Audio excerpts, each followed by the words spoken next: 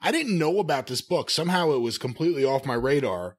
But I purchased Brock Lesnar's book from a decade ago or something. Oh, yeah. Written by him and Paul Heyman. He's never read one, much less written one. It was ghost written by somebody, but yeah. But in it, he talks about OVW. There's never a mention of you. It's all OVW, Danny Davis, Louisville, got out of there. Yeah, because I saw from this. What's that old fucking song? I had your number as soon as you walk through the door. Don't call us, child. We'll call you. Sugarloaf. From the start, I could tell he had no personality because he was sullen. He wasn't outgoing. He wasn't a wrestling fan. He wasn't a fucking cut up in the locker room. He had been catered to as a star athlete in these fucking cow towns that he grew up in South Dakota or whatever.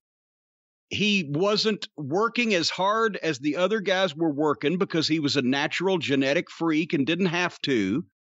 But he was somewhat boring and not particularly well suited to the personality side of this business, which is why that I gave Shelton to him as a tag team partner, because Shelton could do everything and was exciting and actually likable.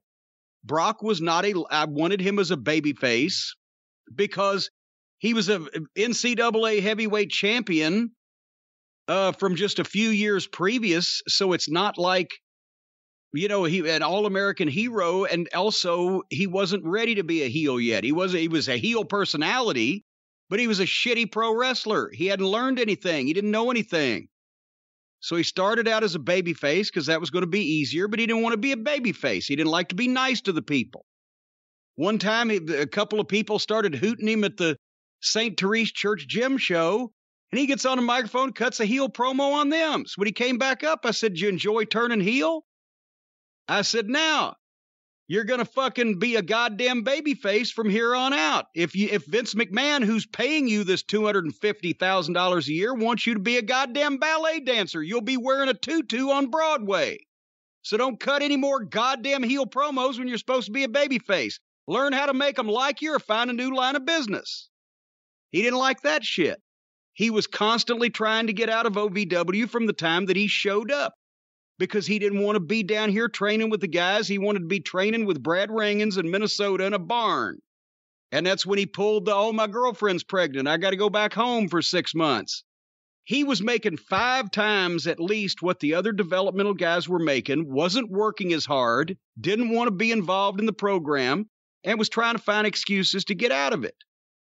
So I didn't push him as hard as I would have pushed somebody that was really into it, because I knew he had the physical capability.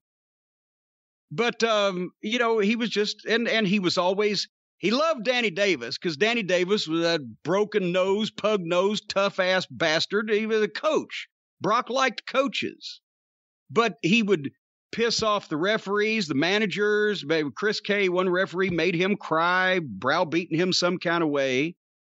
And he was not enamored of the program. And him and fucking Batista, because Batista ended up sucking up to Triple H. He and Batista are the only ones that had anything bad to say about OVW. Because in Brock's case, he didn't want to be there to begin with. And in Batista's case, he was just a pussy-whipped fucking frail fucking guy that didn't understand the business he was suddenly in and didn't like the gimmick that I gave him, because it wasn't him. He fancied himself James Bond, which is what he got to be when he became the son-in-law's favorite workout partner.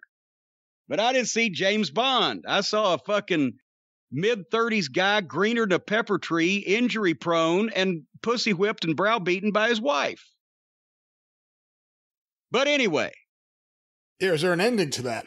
No, I'm just saying that. So they're the two. You asked about, Brock didn't say anything about OVW really or anything. Everybody else, it was one of the high points of their career, and they learned so much. But those two, because they were their own individual, they were each one of them a bird in this world.